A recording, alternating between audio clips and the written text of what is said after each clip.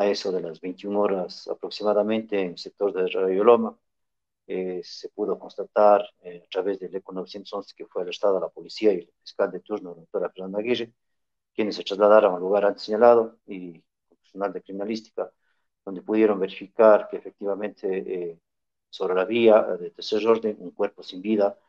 de sexo masculino en posición de cúbito lateral izquierdo. A realizar la verificación externa y reconocimiento exterior del cadáver, se constató que presentaba tres orificios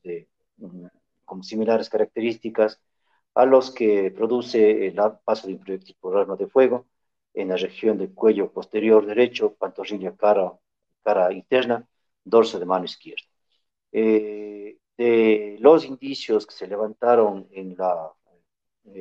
escena de este hecho, se pudo constatar la presencia de dos balas encamisadas y tres vainas percutidas calibre 9 milímetros.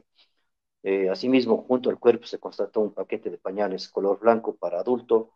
En el bolsillo de la pantaloneta del hoyo occiso se constató varios documentos personales, entre ellos una cédula de identidad,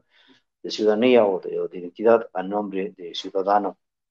José Bernabé Ramírez Loor, de 27 años de edad. La fiscal tuvo el recaudo de disponer ciertas diligencias y fundamentalmente se obtenga de las cámaras de seguridad que existen por el sector y próximos al lugar de los hechos, se proceda a la verificación de las cámaras y se obtengan las respectivas imágenes captadas por estas cámaras.